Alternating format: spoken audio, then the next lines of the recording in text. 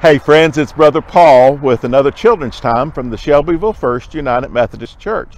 Of course, you can see I'm not in the church building today. Instead, I'm out on the road for this assignment. In fact, I brought with me a little buddy here called Builder Bob, and he is going to be helping me as I share with you something that'll help us understand one of the messages God has for us. Now, I'm wearing a special kind of hat and reflective vest, as Builder Bob is as well. These are the kind of hats and vests that a road worker would wear. Now, can you see this sign back behind me? Can you read that sign?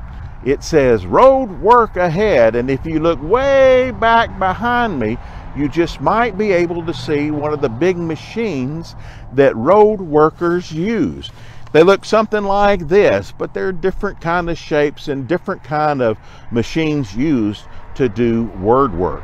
And there's and not just anybody can use these machines. If we wanted to drive one of these big machines, we'd have to learn how to work it and how we can be able to move the earth around and the dirt around and rocks around to be in the places we need them to be.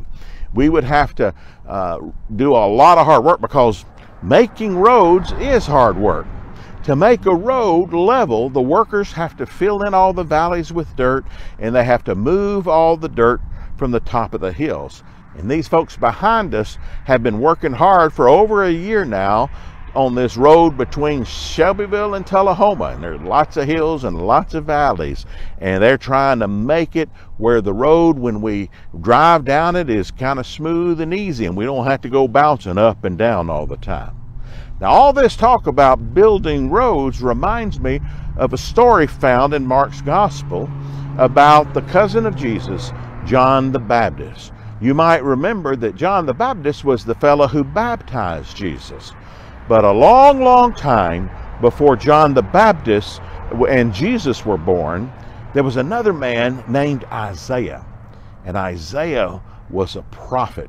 And a prophet is someone who's just simply, God uses to give a special message to share with all of us. Now, the prophet would tell God's people about the message that God wanted to share with them. And one time, Isaiah's message was this verse: "Get the Lord's road ready for him, and make a straight path for him to travel." And John the Baptist in the New Testament is saying the very same message.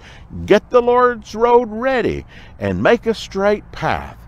Now do you see why I'm out here with this road worker hat and vest, standing in front of a road work ahead sign? I'm getting God's road ready.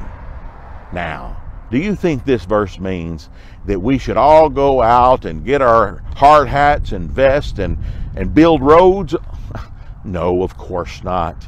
Do you remember how I told you how not just anyone could run those big machines? All the road workers have to go to school to learn how to run them.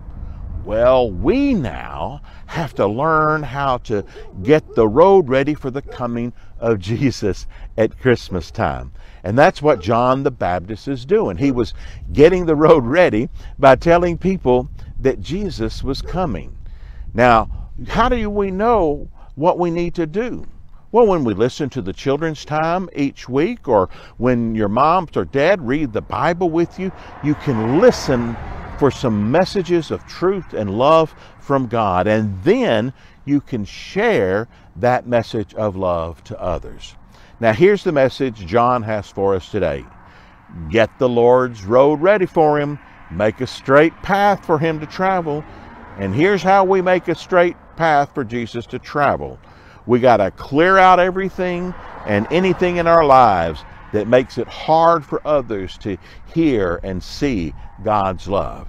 Have you ever had your room so messy with toys and clothes and scattered about on the floor that it was hard to walk from one side of the room to the other without tripping? Well, that's what we're talking about. What do we do and what do we say that might trip others up? What can we do to clear the way and make it easy for folks to see God's love in and through us?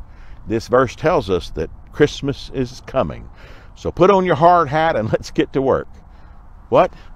You don't have a hard hat? That's okay. You don't really need one. What we need to do now is just bow our heads and pray. Thank you, God, for sending us people like John the Baptist and others who come to remind us to get ready for the coming of Jesus. Help us to find some way this week to share about the love of Jesus to someone who needs some good news. We love you, God. Amen. Well, it's been great visiting with you in the great outdoors, and I hope you have a wonderful week, and I hope you never forget, God loves you, and so does Brother Paul.